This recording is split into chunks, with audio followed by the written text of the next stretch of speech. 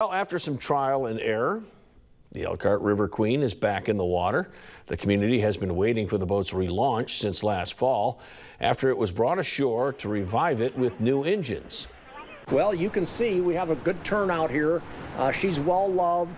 We've been working on her since November at this spot, and the people driving by every day would be honking their horns and waving, and lots of families come to look.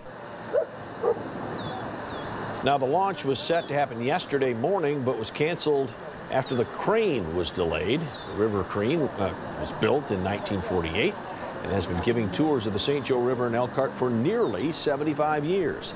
Now, to make a donation for the cause, to pay for repairs, visit our website for a link.